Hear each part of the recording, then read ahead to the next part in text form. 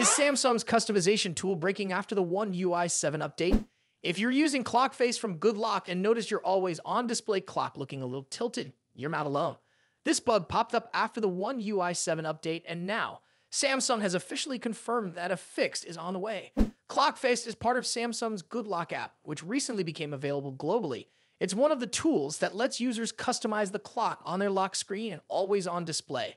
But after updating to One UI 7, users started spotting some weird behavior, especially when using specific clock styles.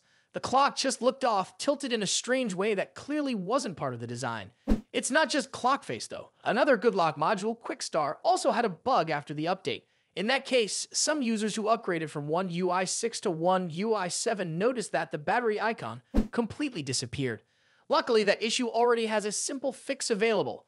As for the ClockFace bug, Samsung has responded quickly. On their official forum, they confirmed that an update is coming soon to solve the problem. They also said that they expect the update to be fully rolled out by early next week, which means users won't have to wait too long.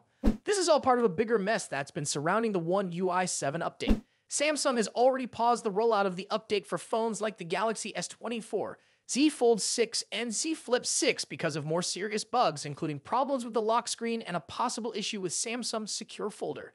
These smaller bugs, like the ones in ClockFace and QuickStar, might not be as serious, but they still show that the One UI 7 rollout hasn't been as smooth as it should be, especially when you consider how many users rely on Good Lock to make their devices feel unique. The good news is that Samsung seems to be on top of it this time. They're not ignoring the problem, and instead, they're working on rolling out fixes through simple app updates instead of making users wait for another full system update. So, if you've been annoyed by a weird-looking clock on your always-on display, hang in there. A fix is just around the corner. Once the update for ClockFace rolls out, your clock should go back to normal, even if you're using a custom style.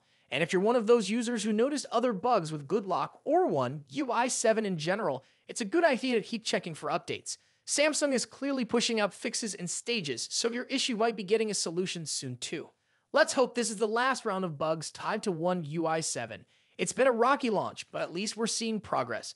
If you want to keep getting updates like this, or if you're waiting for One UI 7 to hit your device, make sure to like this video and subscribe to our channel so you don't miss anything. Thanks for watching, and we'll catch you in the next video.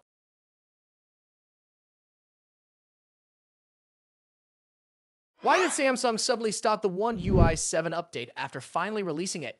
It looks like Galaxy users will have to wait a little longer.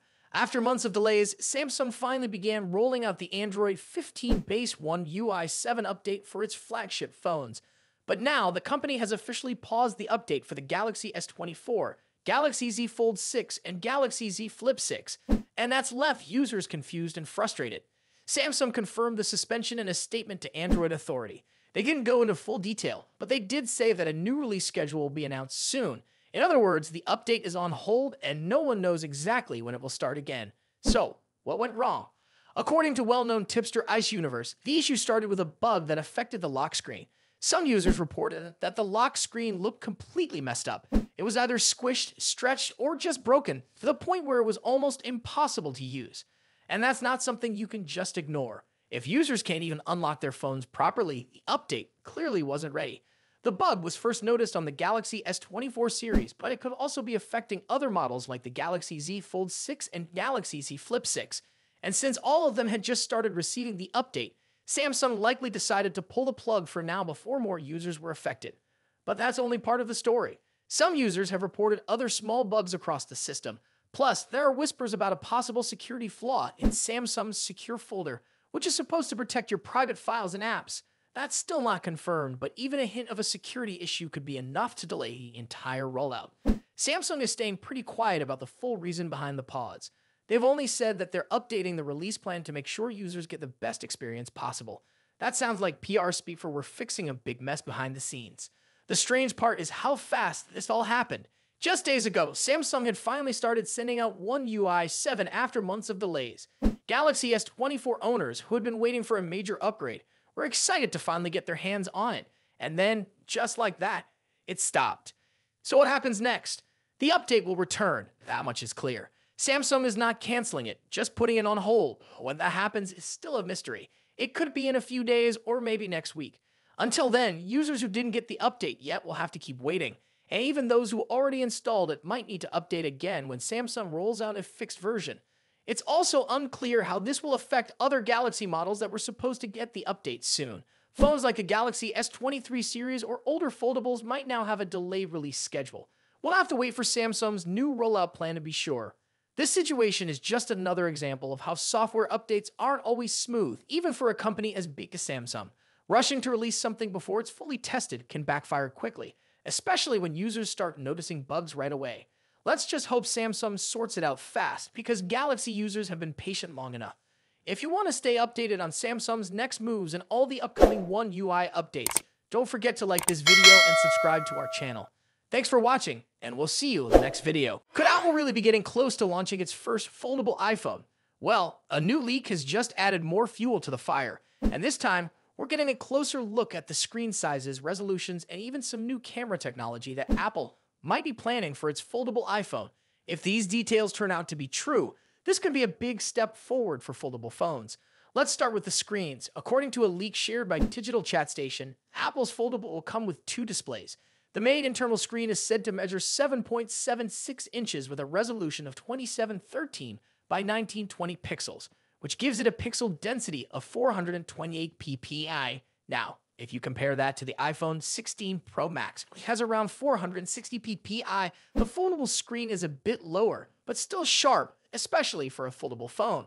The outer cover display is expected to be 5.49 inches with a 2088 by 1422 resolution, and this screen hits 460 ppi, matching the sharpness of Apple's top devices. This size is actually close to the iPhone 13 mini, which also had a compact 5.4-inch display. That means the foldable iPhone could be small enough to carry comfortably when it's closed, something that might appeal to a lot of people who miss smaller phones. Now let's talk about the cameras. The leak claims the external display will use a punch-hole camera cutout, likely something similar to the dynamic island we've already seen on newer iPhones. But the really interesting part is the internal screen. Instead of using a notch or a visible cutout, Apple might use under-display camera technology. That means the camera would be hidden under the screen, giving users a full edge-to-edge display with no interruptions.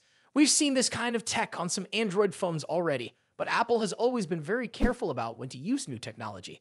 If they're going this route, it likely means the under-display camera is finally good enough to meet their high standards for image quality. Now, you might be wondering, why is Apple so late to the foldable game? Samsung has been leading with its Galaxy Z Fold series for years. Google has already released its foldable Pixel phone, and even OnePlus has joined in. Apple, on the other hand, has been quiet, but that's usually their way. They take their time and they try to get everything just right before launching a new product. On paper, the specs for this rumored iPhone Fold might not seem groundbreaking, but Apple isn't just about specs, they're about smooth user experience, design, and software working together. If they can deliver a foldable with great performance, minimal creases, and strong durability, it could finally push foldables into the mainstream. And let's be honest, once Apple enters a market, things start to move. There's still no official word on when this foldable iPhone might be released, but some reports suggest 2026 or 2027 is possible. That gives Apple plenty of time to work out the final details.